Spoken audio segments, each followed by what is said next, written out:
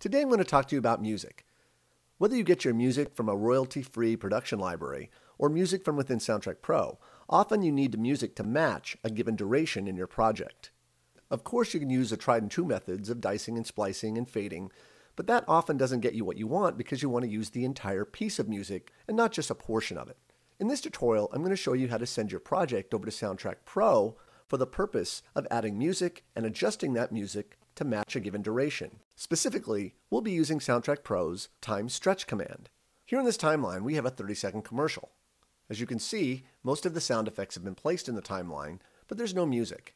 We're going to send this sequence over to Soundtrack Pro as a multi-track project. In the browser, right-click on the project and choose Send to Soundtrack Pro Multi-Track Project. In the Save dialog that appears, I'm going to name my project Ducati Music Mix, and then save it to my hard drive. Once Soundtrack Pro launches, I can see my video, as well as all my sound effects tracks that were exported from Final Cut Pro.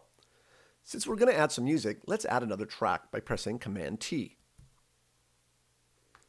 Now let's find some music. Let's go down to the Search tab, and then scroll down and look for the Ensemble category. You can think of the Ensemble category as a giant production library of pre-composed music in different genres.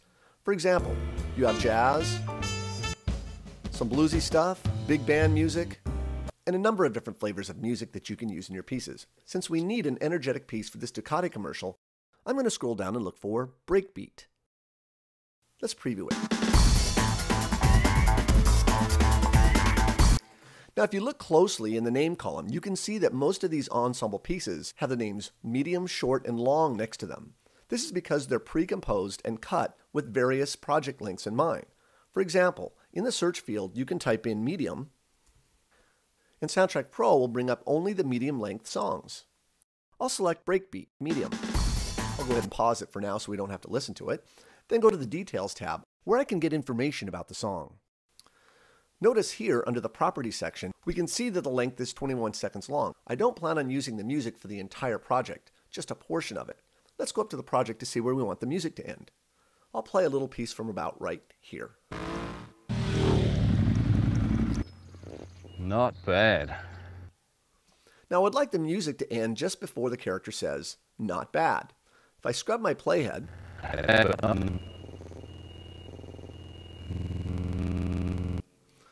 it's roughly 23 seconds, as you can see in the current time indicator. So I really want the music to end right before the character says his line. So we'll go ahead and move the play to the beginning of the timeline. And I want the music to appear in track 5. Make sure the track is selected. Selected tracks appear white.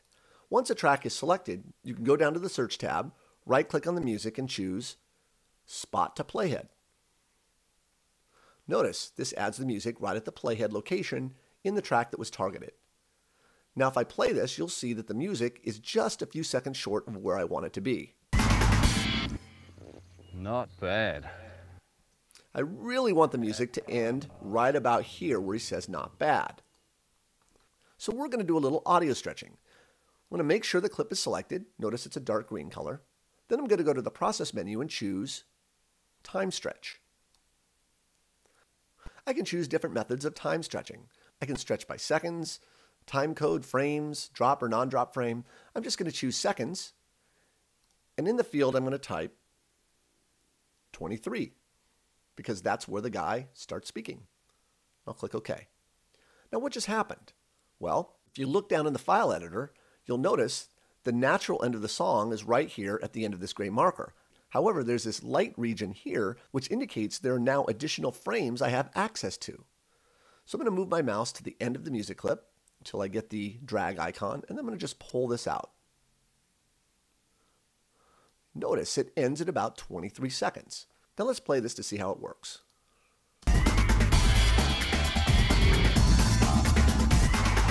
Not bad. Not bad. It actually works pretty good. So what exactly just happened? Well, if you look in the Actions tab, a time stretch action was applied. If I go ahead and uncheck the box, it goes back to the way it was. In fact, let's play it without the stretch so you can hear the difference. Now let me turn it back on. So what you have is a slight change in tempo, but not a change in pitch.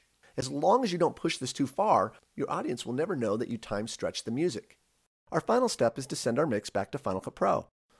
Go to the File menu and choose Export. In the Save dialog that appears, make sure Master Mix is selected. Under File Type, choose AIFF. Make sure your bit depth is 16-bit 48 kHz to match the sequence sample rate in Final Cut Pro. Then in the After Export pop-up, choose Send Files to Final Cut Pro Sequence. Let's name the file Final Music Mix, then click Export. Once exported, Final Cut Pro will automatically become active and an Import XML dialog will appear. You can choose the project you want the sequence to come into, or you can create a new project. I'm going to bring it back into the original project we started with. Then click OK. In the browser, the Final Music Mix shows up as a sequence.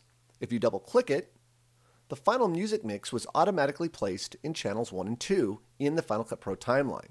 Let's play back the portion to verify that the mix was properly brought back into Final Cut Pro.